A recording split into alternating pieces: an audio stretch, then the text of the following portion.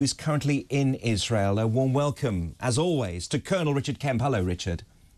Hi, Johnny. It's good to be with you. It's always good to speak to you, sir. Now, can you describe to me the successes in recent days of the Israeli military within Gaza? Because all of the discussion has been surrounding the Shifa hospital, but let's broaden it out slightly.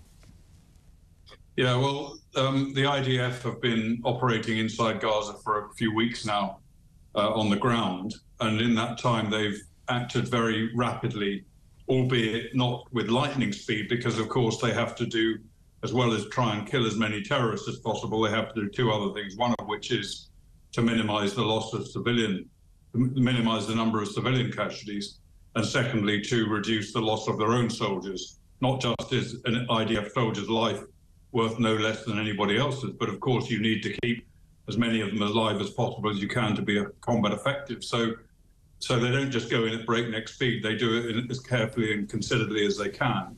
But in that time they have killed a very large number of Hamas terrorists, several thousand. Actually, that does include terrorists killed in the air campaign beforehand, but several thousand Hamas terrorists have been killed by the IDF from the air on the ground. They managed to locate and destroy a large number of tunnels. They've seized vast numbers of Hamas weaponry and other military equipment, including Kalashnikov rifles, rocket launchers, and many other different weapons. And they've effectively sealed off Gaza City so that it's hard for terrorists to escape from there, although some have and some probably still can, but it makes it harder. They've also ushered out as many of the civilian population from Gaza as they can. So it gives them much more of a clean run against the terrorists inside Gaza City. And there's one other terrible prospect to think about here, Richard, not only the human shields of Gazan citizens, which Hamas have always hidden behind, but also the 240 hostages that are being kept all and sundry, and some have been rescued, a very few, and some tragically have already been killed. And this makes the IDF's war in such an urban situation even harder. Yeah, I'd say that the hostages, I mean, all of the challenges of fighting in an urban environment against an enemy that has spent a long time preparing to defend that territory is very, very challenging. But I would say that the IDF's greatest challenge is to rescue as many of the hostages as possible that remain still alive. We obviously don't know how many that is, and we don't know where they are. I think there's a pretty good chance that some or all of them will have been moved out of Gaza City and are probably somewhere further south. But that's pure speculation on my part. But actually getting to finding out where they are, pinpointing their locations, identifying the defences around them, and then carrying out surprise operations to rescue them before the terrorists can kill them is enormously challenging. I myself was involved in several hostage rescue operations of British citizens kidnapped in Afghanistan and in Iraq. And that was just in sort of twos and threes or individual hostages. And that itself was massively challenging for British and American forces. So the difficulty of locating and rescuing this large number is, I think, off the scale. Richard, that is a fascinating insight. And how successful were you, and how many of these campaigns did you fight in order to rescue British hostages? Well, I was involved in a number of different rescue operations, and I have to say that most of them were not successful. And unfortunately, the odds tend to be stacked against the rescue operation of hostages, because the enemy obviously know that you'll be trying to find them. They obviously position them in a place that is best defended, a secure location, and they'll probably rig it up with explosives. They'll probably have a gun to the hostages' heads. So actually, the really key points are, first of all, pinpoint intelligence, which is very hard to come by, particularly given that they may well be moving the hostages around frequently to avoid them being located. And secondly, as I mentioned before, launching that surprise operation, because if you give forewarning in any way to the terrorists, if they get wind that you're about to come and carry out a rescue, it's relatively easy for them to kill the hostages before you get to them. Now, there is one little bit of intelligence that I might add to this, and I'm just a layman and I'm just watching here from the UK, but I saw the terrible prospect of a humanitarian column of Gazans being shepherded from the north to the south, but the IDF watching behind a turret, megaphoning the Arab population in Hebrew, just in case among the throng of Palestinian people moving south there might be an Israeli hostage being shepherded along. There was no Hebrew speaker, there was no Israeli among them as far as that shot was concerned, which implies, Richard, that these people might be underground more likely than above ground, given the metro system, as so many people call the tunnel system in Gaza. I would say the greatest likelihood is that they're going to be kept inside tunnels, and as I said before, probably moved out of Gaza City and somewhere further south in a tunnel system or another secure location. I think as far as Hamas is concerned, keeping those hostages is one of the greatest weapons they have against Israel, because they're a phenomenal bargaining chip, and actually that applies really whether the hostages are alive or dead. And I would estimate, I'm sorry to say, but I would estimate that at least some of the hostages that were taken are no longer alive. I think it's unlikely that everyone has survived so far, either been deliberately killed or has died accidentally. So I think, but even whether they're alive or dead, particularly as Hamas are not willing to provide proof of life on the hostages, it means that they are all, whether they're dead bodies or live hostages, they're all very, very important bargaining chips for Hamas. And we're seeing how they're using them now. They're using them to try and encourage Israel to agree to some form of ceasefire in exchange for hostage release. And obviously, that ceasefire is very much in Hamas's interest. They're under enormous pressure. The Israeli operation so far has been extremely successful, has placed Hamas very much on the back foot and facing defeat, which I think is inevitable, whether it's sooner or later.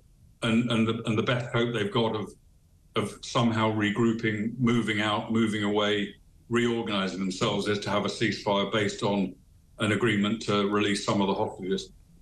So geographically now the war has started in the north and is pushing through to the south, but how far south will this go? I mean, is it a battle against time before Hamas is destroyed totally, between how far Israel pushes into Gaza? Can Israel defeat Hamas before it gets to the Rafah border, for example?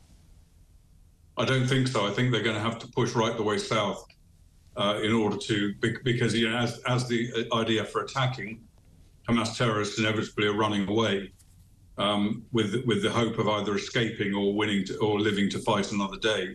And so they will, many of them will already have moved south, probably including some of the top leaders. And I think Israel's going to have to push right on through the Gaza Strip, right to the south. And obviously that in itself brings massive complications because most of the civilian population has moved south. So they're going to have to, I think they've already been dropping leaflets on Khan Yunis and other places telling people to move to a specific designated location in the southwest of the Gaza Strip, which the IDF is saying is a safe location. Obviously that, you know, there's every chance that Hamas terrorists will end up going there as well in some cases. But I think the most important thing is not necessarily to kill every single Hamas terrorist, because that is probably an impossibility, but to wipe out the top level leadership and maybe the second tier leadership and do a huge damage to the organization as a whole so it can no longer function as a terrorist organization. And after that, it's then a question of mopping up and tidying up and, you know, basically dismantling any of the remnants of that organization that remain. Richard, the top-level leadership, as we know, live in seven-star hotels in Qatar, and Qatar is playing a major role, we're told, in trying to secure as many hostages as possible. Israel can't go into Qatar, can it, and try and eliminate Yahya Sinwar and his chums, can they? Well, Sinwar, I believe, is still in the Gaza Strip, and when I was talking about the top-level, I don't know that, obviously, but I believe so. But when I was talking about the top-level leadership, I was really talking about the top-level leadership inside Gaza. Right. Of course, the political leadership remains in places like Qatar and some in Turkey, and there are, obviously there are some Hamas in the West Bank as well, Judea and Samaria, and in Lebanon. But the key leadership is in Qatar, and Israel cannot carry out an attack against that leadership in Qatar. But I would say that they are, I don't necessarily say it's going to happen today, tomorrow, but I would say those people are dead men walking. Somehow justice is going to arrive at their doorstep at some stage. We've heard some very direct quotes from Yoav Gallant, the defense minister, who's become a bit of a hero in Israel for standing up to Benjamin Netanyahu over judicial reform. He was sacked and then reinstated the next day. He is of the opinion that every single combatant, whether they are a direct political leader or indeed someone who was taking photographs tipped off about what happened on the early morning hours of October the 7th, they are targets as well. And this brings up this idea that when the Hamas Gazan Health Ministry quote their deaths, they only say it in form of Palestinians. They talk about them in all forms of citizenship rather than fighters as well. It is time the media stood up to this idea and took with a pinch of salt the quotes that come from the so-called Gazan Health Ministry. Yeah, I mean, we know from the past record of previous conflicts in Gaza that the Hamas Health Ministry, otherwise known as the Gaza Health Ministry, inflates the figures that they give of civilians killed. And when they give a figure, whatever it is today, whether it's 11,000, 12,000, I don't know what it is, but whatever the figure is today, you can be certain that it is inflated significantly. And secondly, I think you can be certain that we know for sure that that includes Hamas terrorists, other terrorists from other groups, as well as uninvolved civilians in that number. And from Israel's previous, and also, by the way, it includes probably quite a large number that have been killed by Hamas themselves, whether it's by rockets dropping short or by being deliberately killed by Hamas for some reason or another. But there will be a large number in there who have been killed by Hamas and the other terrorist groups. And there's no differentiation between those various different sections of individuals. That they are portrayed as civilian casualties. Historically, or from previous conflicts, what we've seen, and this is broad brush stuff, I'm afraid, it's quite hard to give more precise figures, but approximately one civilian has been killed in Gaza for every terrorist killed, which sounds bad. That sounds really bad when the IDF are actually targeting the terrorists. But it is not so, it is bad, but it's not so bad when you compare it, for example, to the wars in Afghanistan and Iraq, where Western forces, British forces, American forces, the death rate there, generally speaking, in those two conflicts was between 3 and 5 civilians for every fighter killed. So the IDF, because they're so extremely careful and they've got such a well-developed system for protecting the lives of innocent civilians, have achieved in previous conflicts a much better ratio. It's still bad, of course it's bad, but that's what war is like when you're trying to destroy an enemy that is using its own civilian population as human shields. Finally, Richard, as the war intensifies and as we acknowledge the pace of Israeli success has surprised a lot of people, how do you think the day after the war is fought will shape up for Gaza? Will there be an international force of peacekeeping within the north? Will there be a buffer zone, a little bit like the Golan, where Israel takes on its, I don't know, occupation, for want of a better word, or a temporary seizure of Gaza to create a buffer zone for the safety of its citizens in the south, like, for example, in Sderot, the border town in Israel? How do you think Israel will be administered the day after the war is finished? Well, I think that the chances of an international force deploying into Gaza is, I would say, is quite low.